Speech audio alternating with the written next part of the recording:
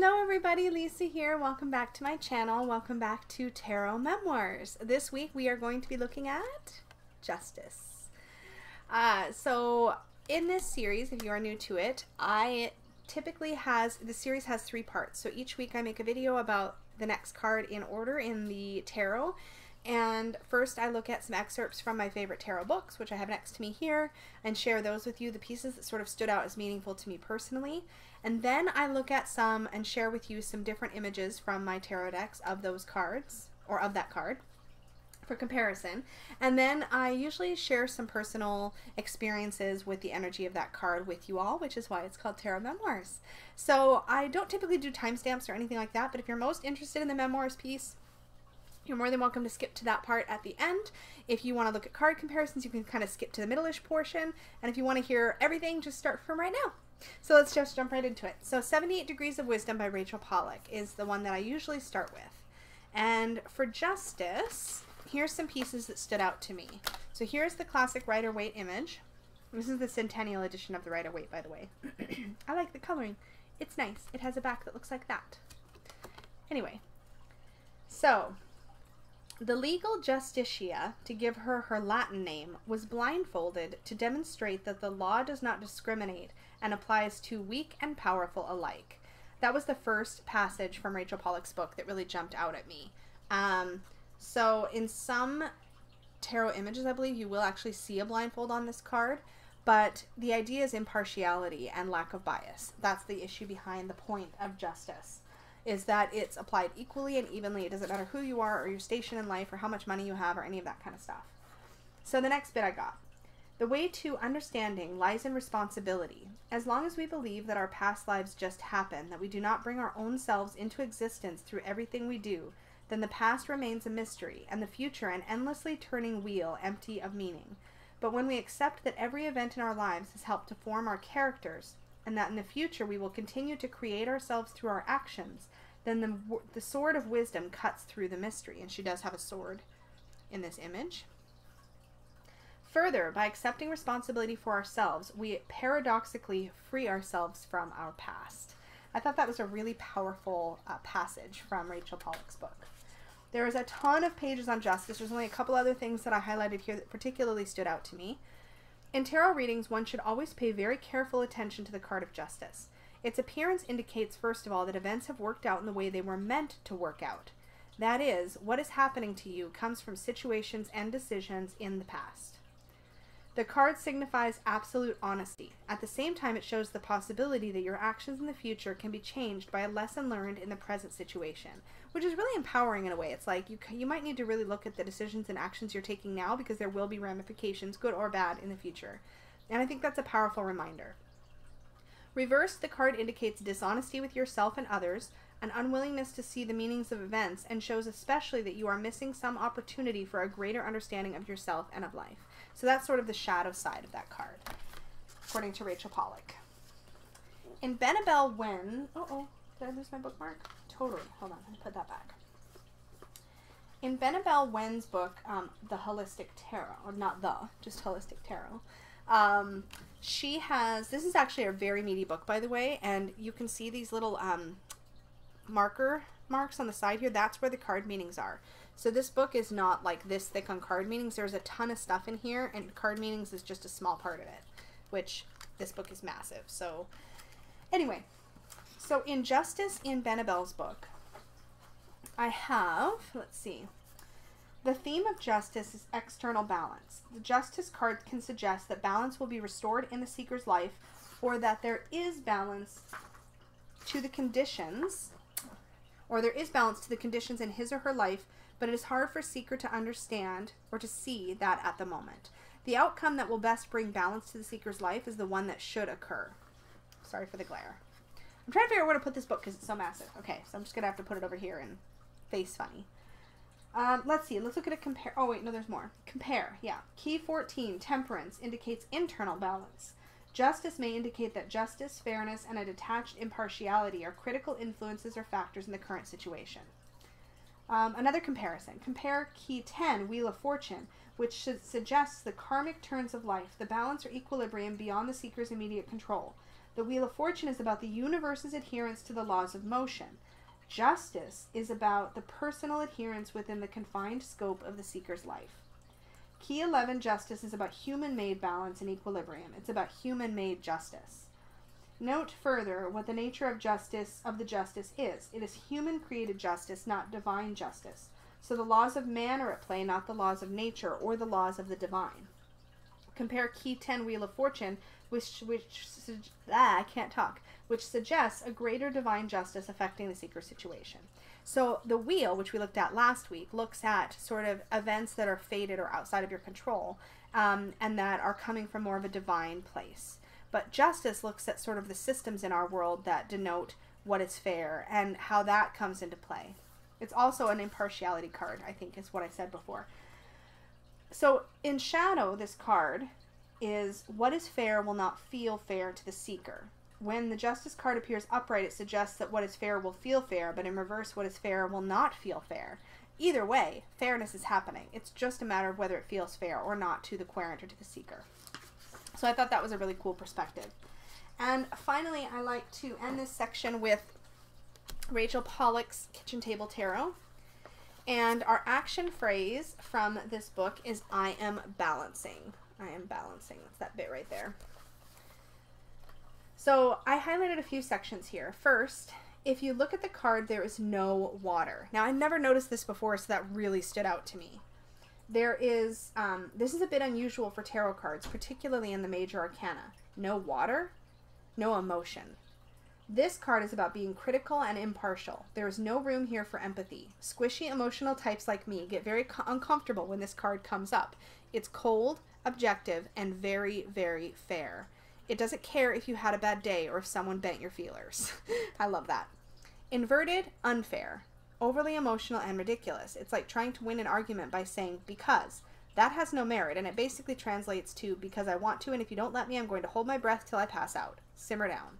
So I really like that. But I do think that really what it's talking about is that it feels unfair. The way she's expressed it here is either you're feeling that something that is fair is unfair, or you're being unfair and unjust in your behavior and your actions. So different things to look at from the shadow side here for sure.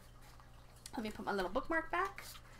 Alrighty, so let's look at some card comparisons. So as a reminder, I'll be curious to see if water shows up in any of these cards. Hopefully not. That would be kind of cool.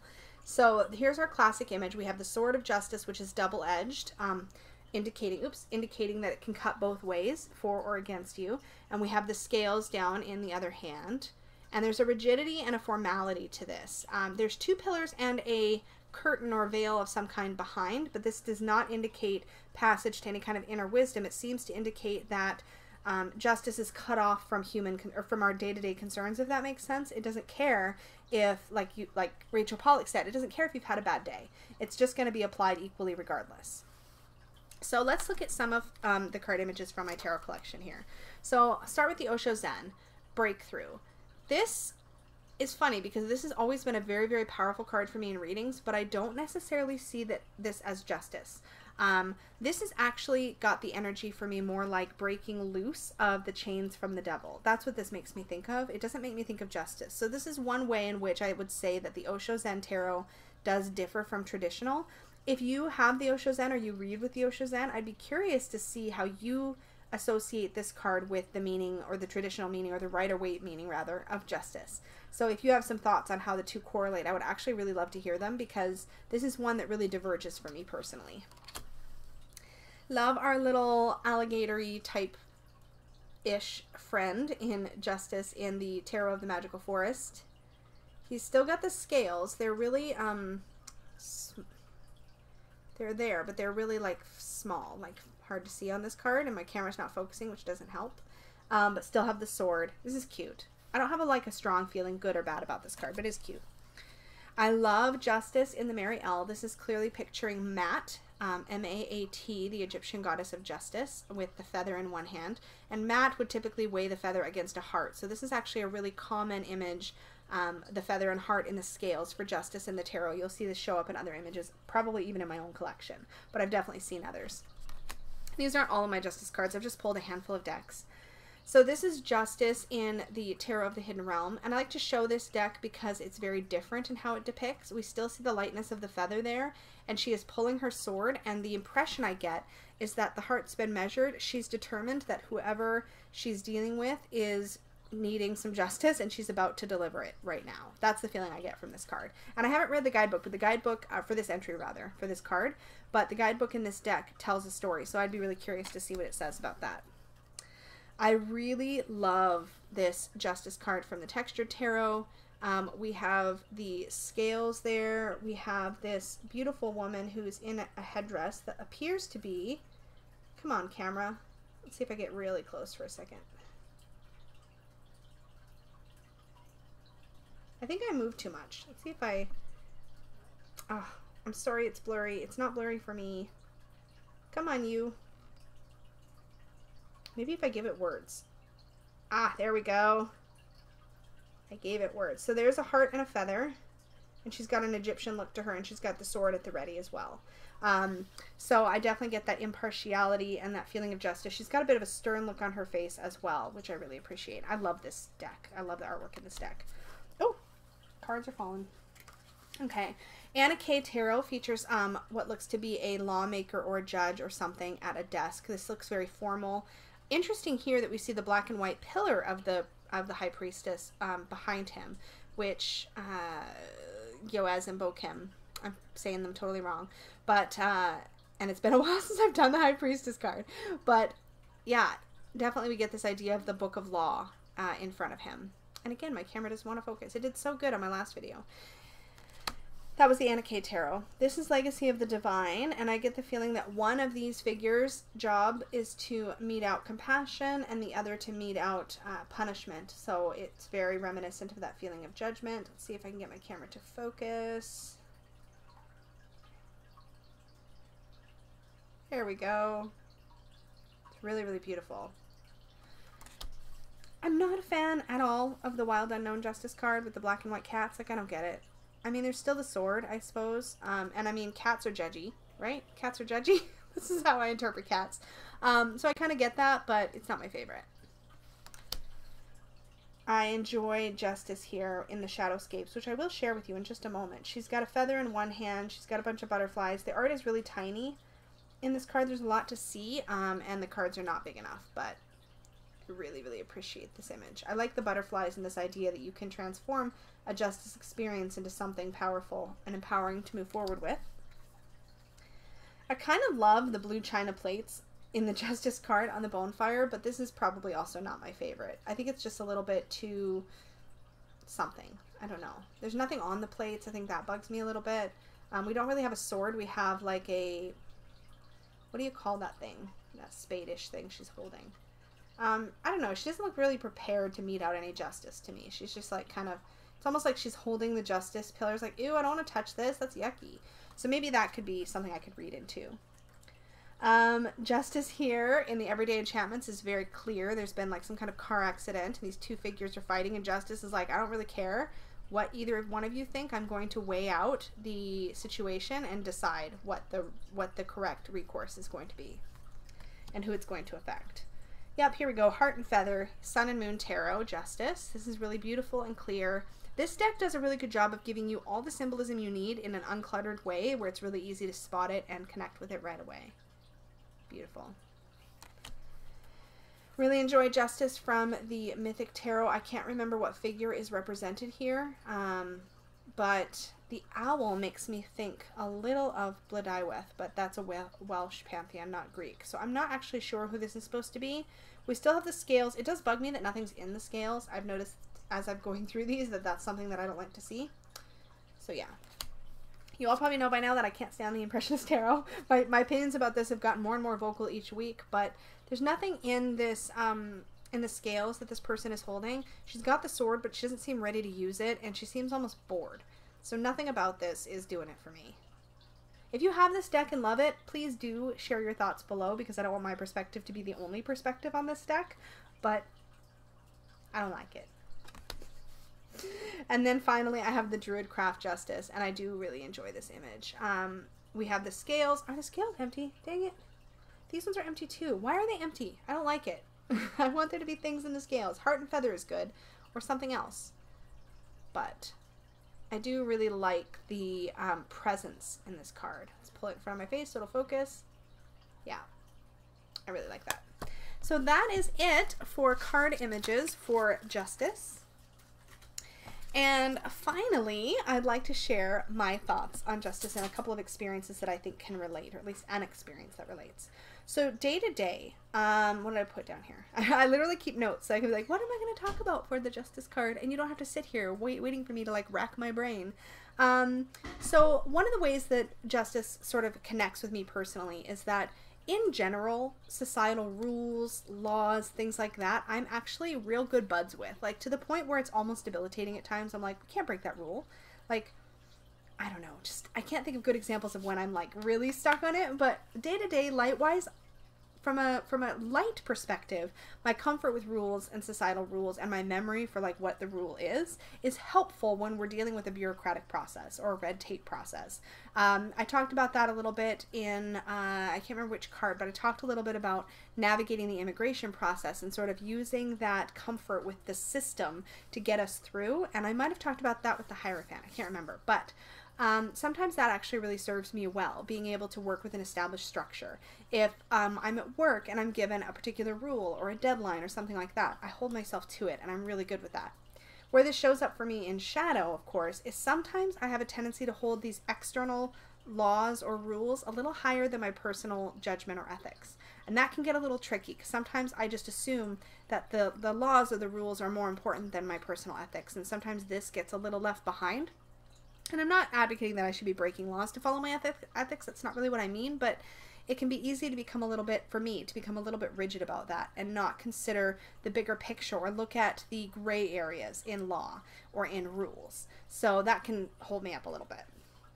The one real experience with Justice that I feel like I want to share is my first and only ever speeding ticket.